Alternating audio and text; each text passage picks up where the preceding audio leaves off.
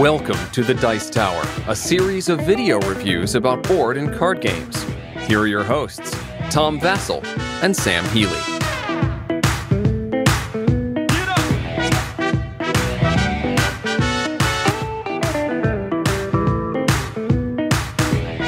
Usually, I find that I'm pretty well versed in what games are coming out and things, and we don't get surprised very often. But when I saw this game, I really found that I knew nothing about On Her Majesty's service, The World of Smog.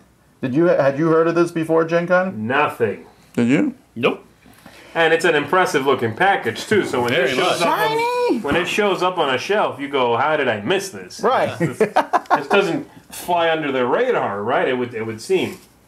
So what this is it takes place in a steampunkish world in the late 1800s, where you are some sort of trader who goes to the secret shadow market where you're buying and selling there, and you got to get out. You got to get the stuff you need and then get out of the shadow market, or you'll be trapped there forever serving the Dark One. So a historical simulation, basically, is what we're looking at here. Okay, let me show you.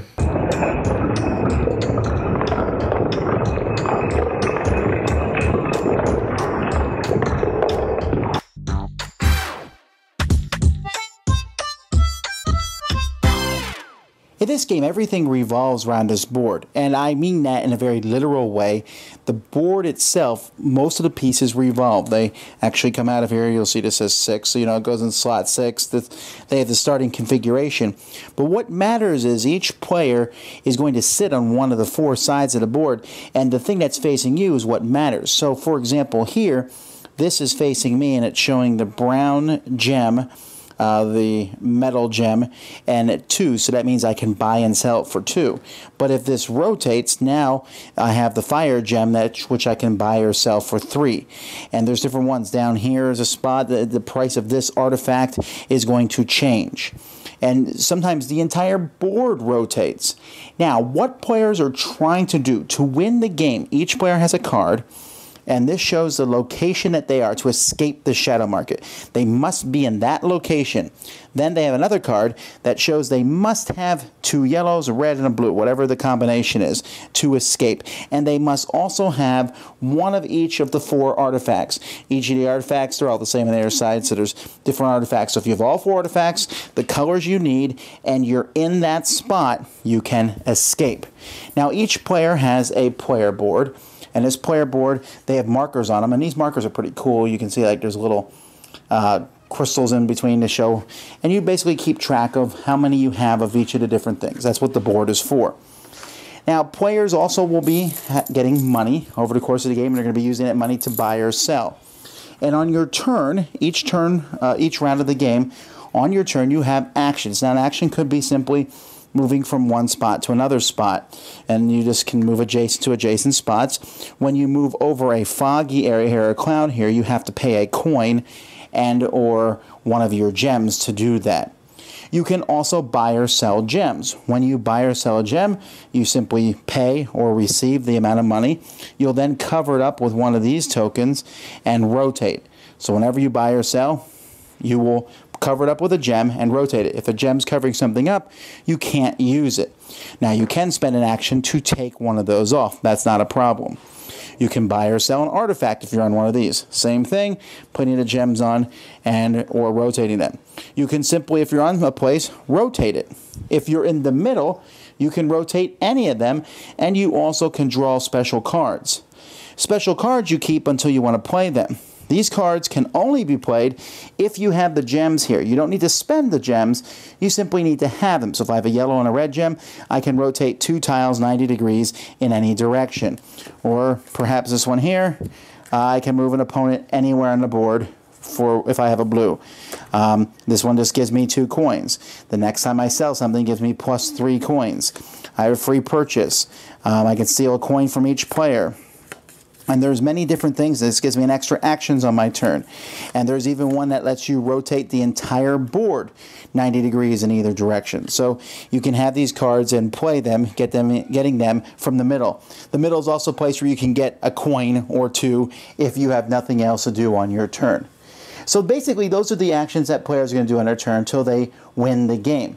There's free actions. Playing a special card is a free action. And there's also the Shadow Master. Now, this Shadow Master dude is here, and this Shadow Master is not a nice guy, but if you have him, he gives you an extra action.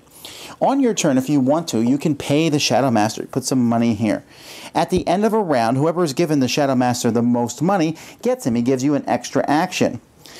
Between each round, players will also always get a coin of income, but the player who has the Shadow Master, their income automatically goes to the Shadow Master, so they have to keep paying the Shadow Master. If this amount of money here to pay the Shadow Master ever gets to be 5, it goes away. But once someone has the Shadow Master for several turns, it's going to be hard for someone else to want to spend money to take the Shadow Master away from them, and you can be stuck with the Shadow Master for a long time. The first 2 times things are bought on or sold on the board, these guys show up. There's 4 of them. There's actually 6 total. You'll see there's 2 that we're not using in this game.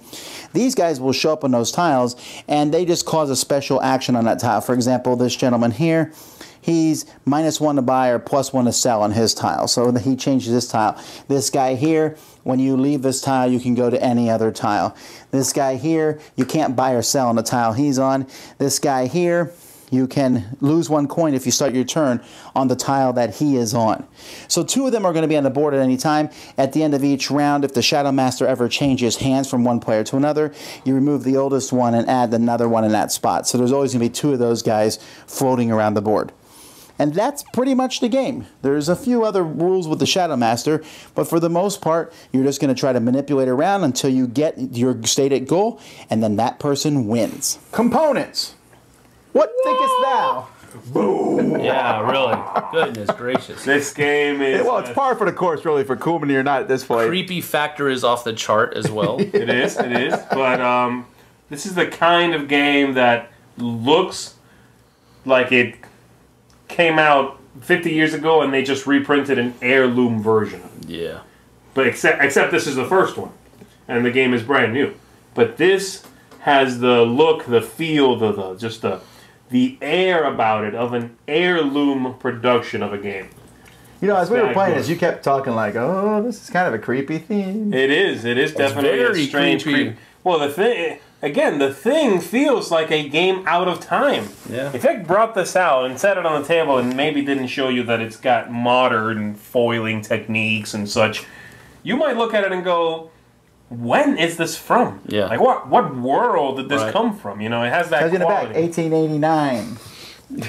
So I think that's great. I think the look is very enchanting, I guess. Yeah, and I really like, I mean, even the fact those little pieces that you keep, Mark, have the little jewels in them. I mean, they are like, it's stunning pieces, almost to the point of overproduction. Sure. For what the game is. Because you're like, wow, miniatures, what do they do? Well, they just move them around. They just move around. They're just a token, right? But the gameplay itself, we'll talk about the dark one in a moment here. The Shadow Master. I'm sorry, the Shadow Master. Talking about the dark one. But the game itself, with the whole rotating and you have this action point allocation, and you move. What do you think of that? The whole buy and sell, buy low, sell high.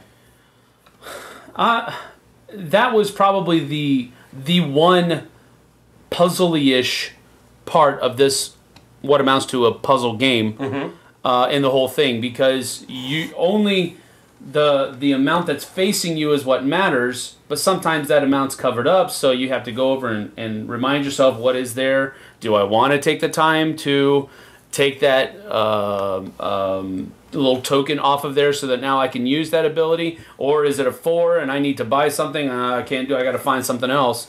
And then, you know, do I spend the time to go to the center so that next turn I can rotate something for free? You know, those kind of things, and get a card. Those are all things that enter into your mind at the same time, and it's almost overload, but it's not quite.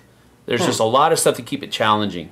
And your mind is constantly engaged in the game, and that's what I enjoyed about it. I'll agree with that. I think your mind is definitely constantly engaged. When I first looked at the whole package and started to understand what the game was as it was being explained, I thought, oh, it's a puzzle game. Yeah. And then I was like, awesome, because I love puzzle games.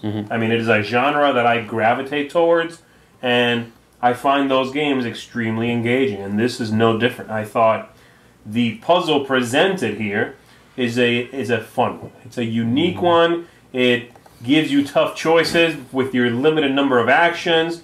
It makes you consider that you could do something faster at the expense of money, which is a prized resource. Yes. And so I think the puzzle in the game is really good. It's a great puzzle game. Yeah, I usually don't like puzzle games. My concern here is that people are going to look at this cover, they are going to look at this amazing looking box, and expect a game that this is nowhere near. Right. One thing I like about the marketplace in of itself is the fact that it's more forgiving than many games of this ilk are.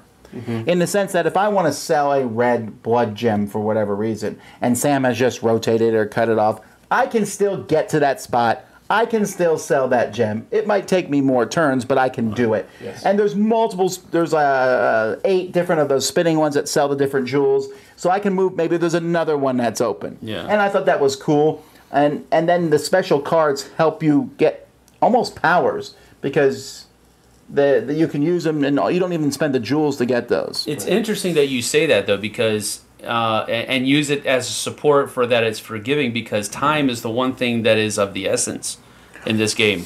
I agree on that, but first, so if you have to take longer to do something of what I just did, that means you're behind. Right. So it is kind of unforgiving in that respect, but I think I see what you're saying. There's ways for you to work around that.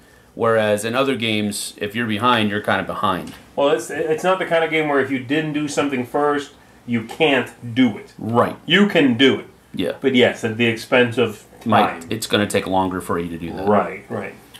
The Shadow Master. Now, when I went over the rules, I neglected to say the Shadow Master has the ability to move those 2 guys on the board. He can move them. He can move them extra spaces by getting rid of some of the gems that are covering up spots.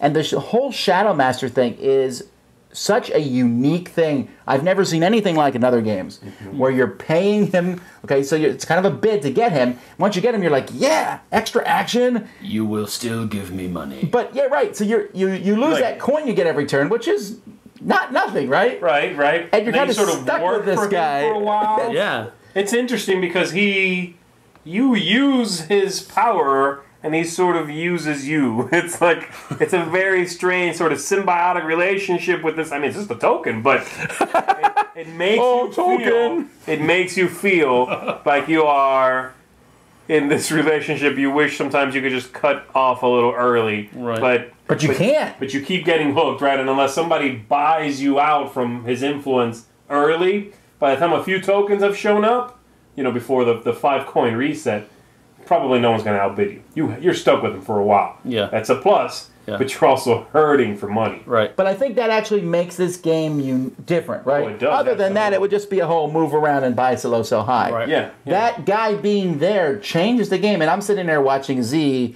under the influence of this guy. I'm like, aha.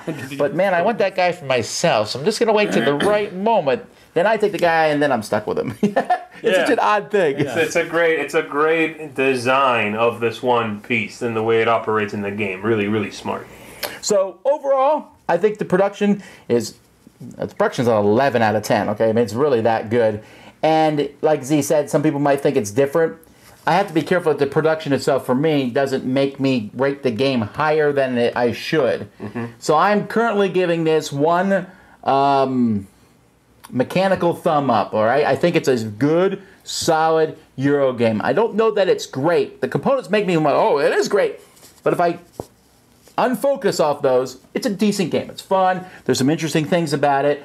I don't know how often I would want to play it, but I think it's a good, solid game. The components elevate it even higher. But one thumb up for me. I'm going to go with this. Let me provide my frame of mind, though. If somebody says, let's play a puzzle game, my initial thought is, no, I'm going to find something else to play. Because I'm not a puzzle game player. That's a really calm way of putting what he thinks. But if somebody says, let's play a puzzle game, and then plops this on the table, I'm in. So the components do sway you also? Not necessarily just the components. It's the theme. I love how the board works together. Oh, the gears and all? The gears all work, and I enjoy that. That's something that is... I like the different ways that you can win, how that's going to change from time to time. Sometimes you're going to have to be in a different spot. You're going to need a different combination of gems, all of that kind of thing. So that changes as well. So if somebody says, let's play a puzzle game, I'm good. Somebody says, let's play this puzzle game, let's go for it. So with that caveat being there, I'm going to give this 2 dudes, creepy dudes sitting in a chair smoking a pipe.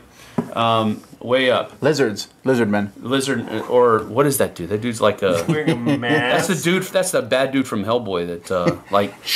No, this guy, this guy speaks to the dead, but he has to cover his face because the spirits are so vengeful that's that right, they would find him and kill him. So this has some really weird backstories So in it. anyway, with that caveat, it's usually not the kind of game that I want to play, but this will... I want to play this puzzle game. Cool. I'm a big fan of puzzles, like I said, and I have no issue whatsoever allowing a game that was a stunningly made game, well produced, swaying what I think of it. That's part of the game. If this game was made on thin paper and was really ugly and had a boring theme, I'd like it less. I don't need to distinguish those two things. Okay, thanks for shooting me that. But No, that's your own opinion. I'm saying my opinion. I'll help you up out of the bus. I merge those things, is what I'm saying. I'm gonna be mirroring a lot of what Sam said. Love the theme, love the feel, love the look. For me, 2 well-oiled gears up. There you go. All right, so that is on Her Majesty's service, The World of Smog. Thanks so much for watching the Dice Tower videos. Find more great videos and reviews, as well as our top-rated audio podcast at Dicetower.com. You can also find other great shows at Dicetowernetwork.com.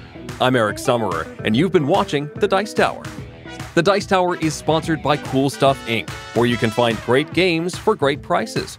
Cool stuff in stock. Check them out at CoolStuffInc.com.